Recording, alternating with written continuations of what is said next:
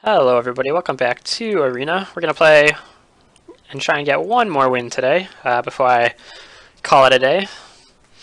And yeah, we'll play however many games it takes to fill up 20 to 30 minutes, but one win is the goal.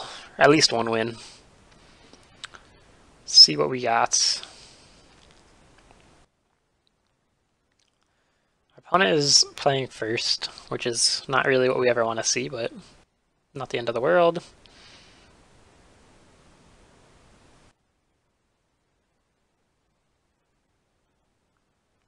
Yes, hand is pretty okay. We don't have any way to get blockers out of the way, which is a little bit worrisome, but hopefully we don't need any way to get blockers out of the way. Well, blue is probably what we want to see our opponent playing. Oh, that's not good.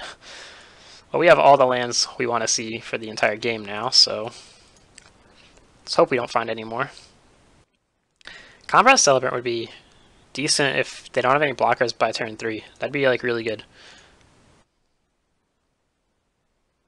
Got the kill spell. Yes, Moment of Craving. Okay, no surprises there. Alright, we'll drop the Menace one. Got another kill spell. I'm definitely exerting this guy right away. Oh wait, it doesn't have haste. Shit, this card sucks. I guess with haste maybe it's too good. I mean, it is a mythic though, come on. It should have haste. I could play that one drop red card that lets me give creatures haste, I guess. That's like an option in place of these guys. Or in place of these guys. I don't know if they're pirates though.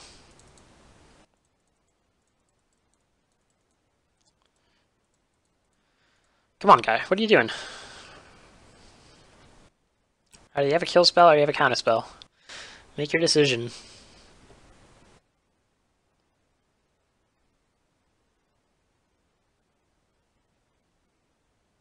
It's an interesting footnote there. Treasure map? Okay. I guess he just is willing to take the damage. Sure. We'll attack. We'll drop Combat Celebrant in. We'll force him to have a kill spell. Otherwise he's going to take 8 damage next turn.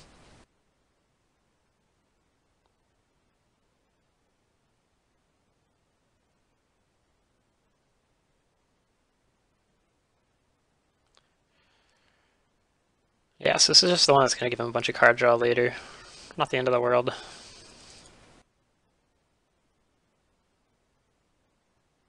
Just kind of like ramp him too. I don't know. It's not bad. Doomfall. Select a creature you control to exile. I mean, we'd rather get rid of this guy. Let's drop the Crasher. So this way we kind of have a reason to exert.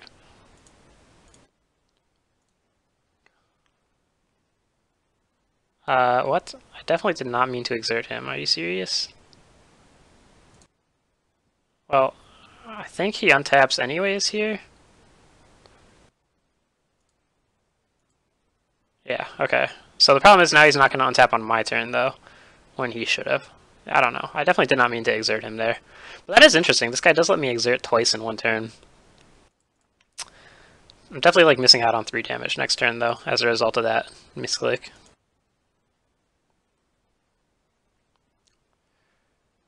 Unfortunately. We can reveal Pirate, I guess, because we're going to play it, so...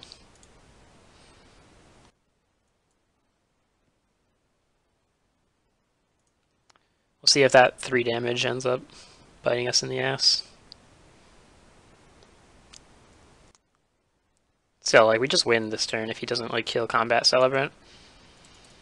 Pretty much. Could have that 3 mana board wipe. Yeah, there it is. That's a bummer. Whoosh. Alright. Well, time to start finding those Hazarats and Glorybringers. We got 5 spread throughout the next 48 cards.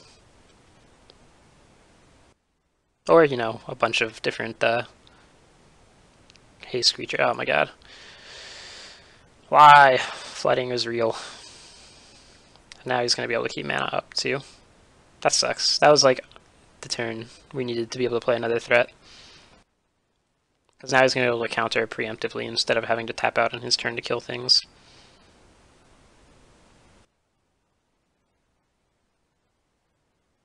Yeah, maybe we shouldn't have played those guys, but the thing is, like, if he didn't have a kill spell there, we just win. So I feel like when we know that that board wipe is like a one-of in this deck by default, it's probably still worth doing that. I don't know.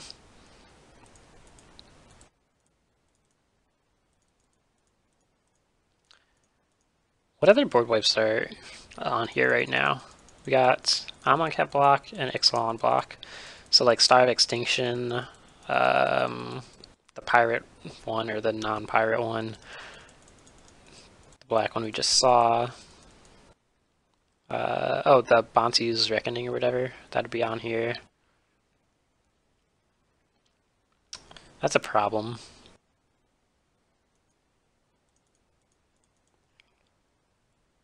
I mean, we could still just draw Hazoret though, so that's fine as well. I mean, I'll attack into that, sure. If he wants to trade, I'll make that trade.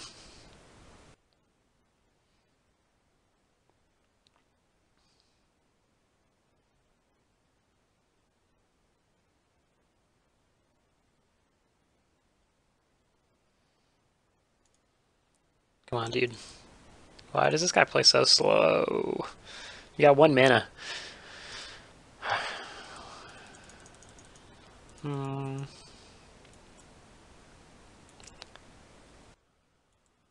This is unreasonable. Just pass. He used 1 timeout. I guess he has 1 left. Like, he's looking at things. You could see his mouse moving around. Why is this timer so long? It's like so much slower than the one before it was. If it's gonna do that, why doesn't it just like give you a full circle instead of starting at like the halfway point? That's weird. Is he just like AFK? I don't understand. Oh, he has another one. He's still mousing over shit. Like, he's here. Thank you. Jesus.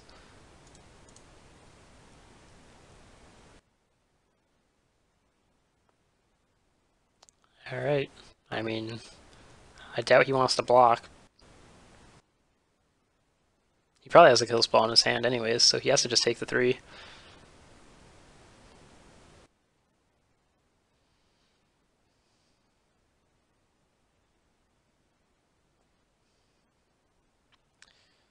If he doesn't have a kill spell, then he can't attack here either, really. Alright, that's the kill spell. Okay, so he probably can't attack.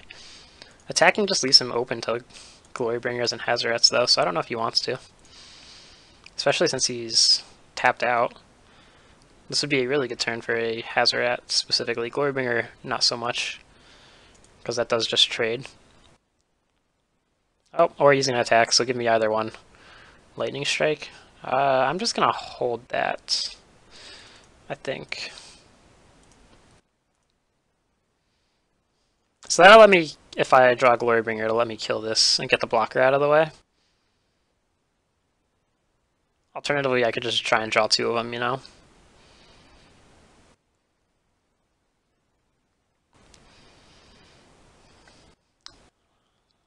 And you can't always bring this back with Embalm, even if I do kill it, so... Really, I need to draw, like, some threats, preferably with haste. Or a second kill spell, I guess, but...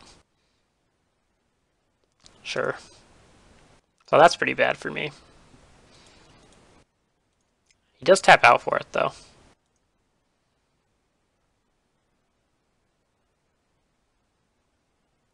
Second Lightning Strike here would do it. I wouldn't mind that. Glorybringer. Alright. He could have Unsummon. In which case we're just dead. No, I guess we live with one, but...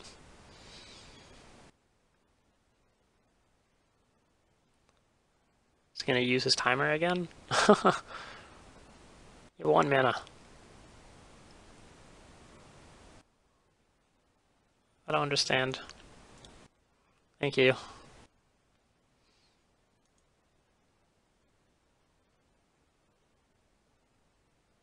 Okay, he does have the unsummon. That's fine. Let's just Lightning Strike him now then. Because basically we're dead no matter what if we don't draw a Lightning Strike at this point, so... Because Glorybringer is going to be able to get one out of the way. Not both. But this forces him to keep a blocker, and it can't be this guy because I would just kill it.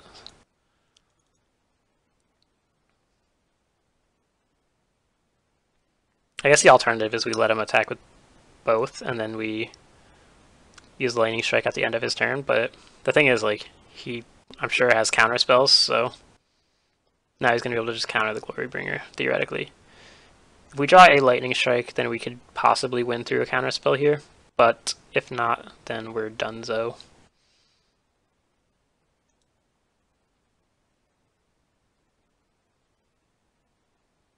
Man, we really just drew, like, too many lands earlier.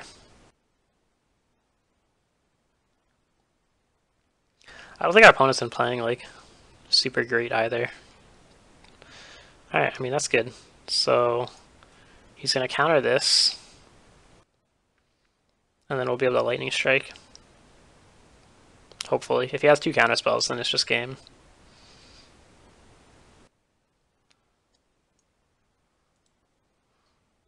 You got it?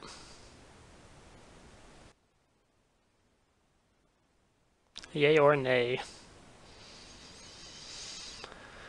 That was the top deck we needed, so... Any other top deck and I think we just lose. He does have it. Alright, we lose anyways. GG. Bummer. That was a close game. We just drew way too many lands, it seems, early on.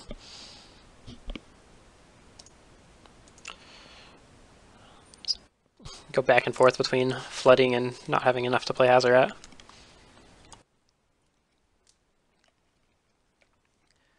Alright, let's try again. Nope. Can't keep that one. Like I said, go back and forth between flooding and not having enough lands.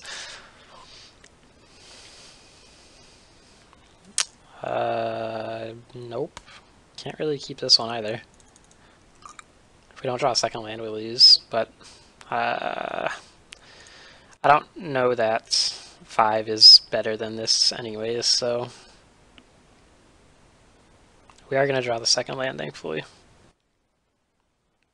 And we're going to play against dinos, so we definitely need to be drawing lands against dinos, because Hazoret and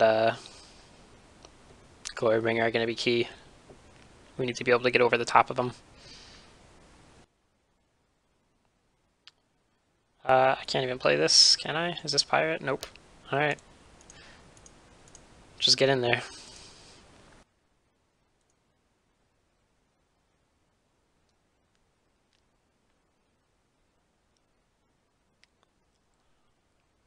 Frilled Death Spitter. 2 damage to the opponent or planeswalker. Sure.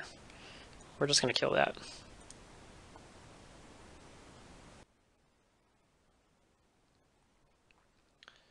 So let's just get in for another 2 here. Why wouldn't you attack there? Let's just attack first. I think we play this guy. Reveal him. And then we play this. See what he has. We don't want to play this pre-combat because we couldn't attack with it anyways. Now we can kill this and Lightning Strike whatever it spits out. Alternatively, we can ping and Lightning Strike that. So we'll go with that 2 for 1.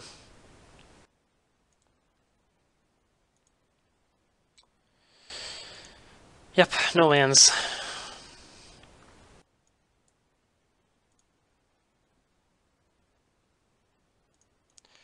Get in there again. So now he can block. We'll get his 3/3. Still can't block the Trailblazer though, but I mean, again, we're just not drawing lands, so we're not going to be able to do anything anyways. He keeps playing them, so he's just going to get way bigger than us. Yeah. That does do it. So that's probably game. Yeah. Alright, let's try again. We got time for one more.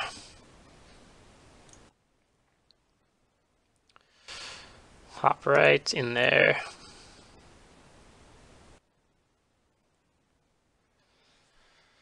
I don't know if we should have mulliganed farther on that one. I think like that star was like probably as good as we could have hoped for off of a 5 card hand, right? Ah, my god, this hand has no creatures. This hand's not gonna win, but I don't think it's worse than a 6-lander either necessarily.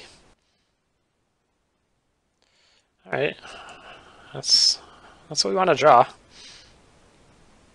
And Magma Spray is good against the green-white deck too. That's fine as well. Does Magma Spray make this die? I'll find out. No? Okay. That's what I thought. I just wanted to check. I think we had that happen in one of our earlier games, so I just wanted to make sure it works how we think. So at this point, I mean, we're happy with creatures or lands. We do still want to curve out into Glorybringer, but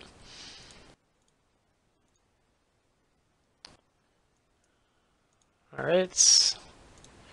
We'll just keep getting him for 2. I don't like playing the Cartouche unless it's helping us get by a blocker.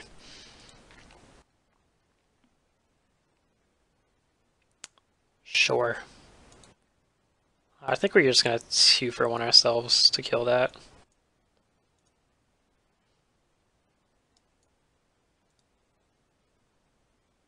It's fine. I mean, I guess we should have seen if we drew a land.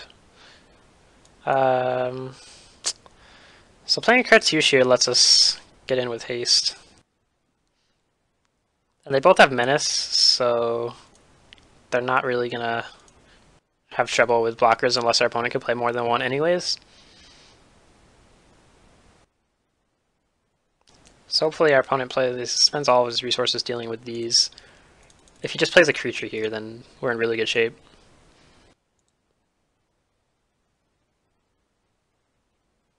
Interesting. Yeah, there's not a lot we're scared of at this point.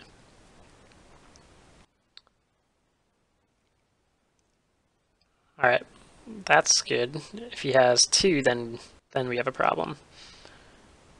That's fine. The life gain's a bit rough, but Glorybringer... We are not going to exert, because he can't block anyways.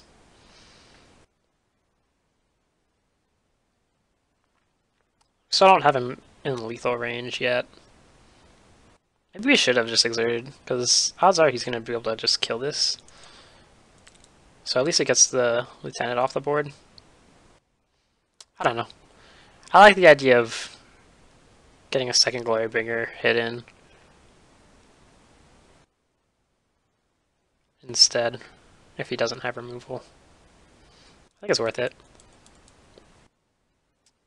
Can't attack or block. Alright, I mean, if you got it, you got it.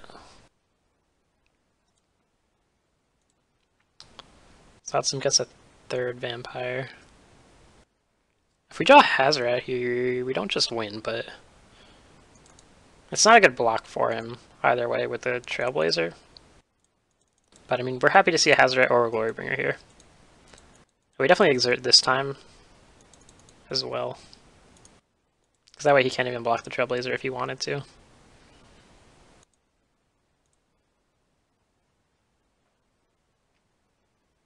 Just grabs another Forerunner, okay. Yeah, let's get in. And drop you. So now we have a problem because, I mean, for starters, he's going to be able to play... Ooh, okay, that's not good for us either. Alright. What does it mean for us? Glorybringer is a good one. So I think